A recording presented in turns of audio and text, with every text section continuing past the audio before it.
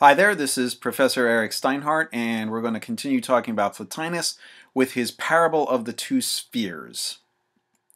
The parable of the two spheres starts with the lower sphere. Plotinus says, "Let us then make a mental picture of the material world.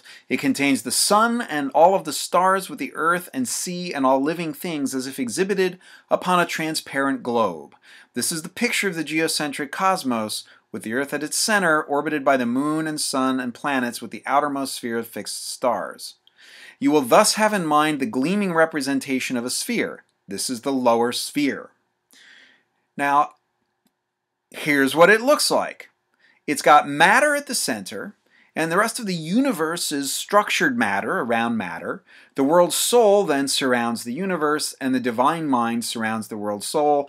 And finally, the one surrounds the divine mind. And in a certain sense, the one is above and beyond the sphere. It's an infinity that transcends the sphere, but sort of forms its outer boundary or limit. That's the lower sphere. That's the cosmos. That's the universe. That's reality that we grasp with our senses and through science. Now, for the ancient world, it looked like this. The earth is at the center. It's the most material of all things. Surrounded by water, you've got the oceans and so on, lakes and streams which float on the earth.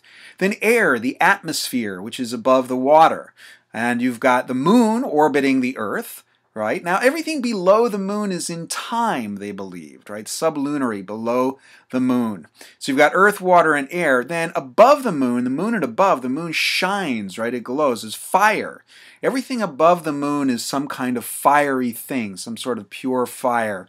You've got the sun, which in their day, they thought orbited the earth. Now, not everybody thought that, but that was the common Ptolemaic cosmology. And then the planets, right? Venus, Mars, Mercury, Jupiter, Saturn. They orbit even further out in the solar system around the Earth. Remember, this is geocentric. They believed the Earth was at the center. You've got the stars out beyond all the planets. And this is all eternal. Everything above the moon is eternal. Now, I put God in this because this is really kind of more of a medieval picture. But what we should put there instead of just God is the world soul, the divine mind, and the one. But we know that matter inverts things, and the lower sphere is an inverted mirror image of the higher sphere. So Plotinus says, keep this lower sphere before you, and from it imagine another sphere, a sphere stripped of magnitude and of spatial differences. This is the higher sphere. Ignore your natural tendency to think of everything in materialistic terms. Call on the one, the source of the higher sphere, and pray it to enter your vision.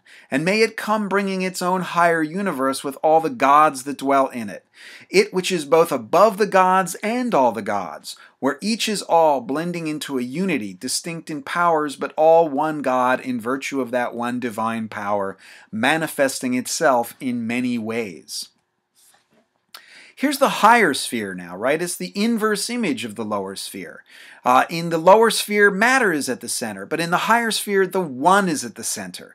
The one emanates and is surrounded by the divine mind, which emanates and is surrounded by the world soul, which emanates and is surrounded by the universe, and finally, which has matter as its outer limit. Matter sort of subtends everything.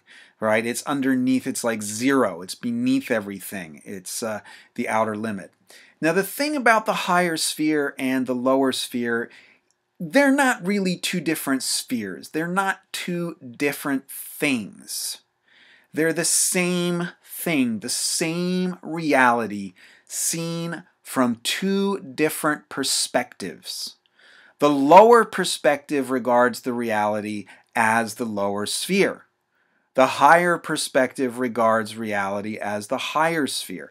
The higher perspective is correct. The lower perspective is a mirror image. It's an inverted image of the higher perspective.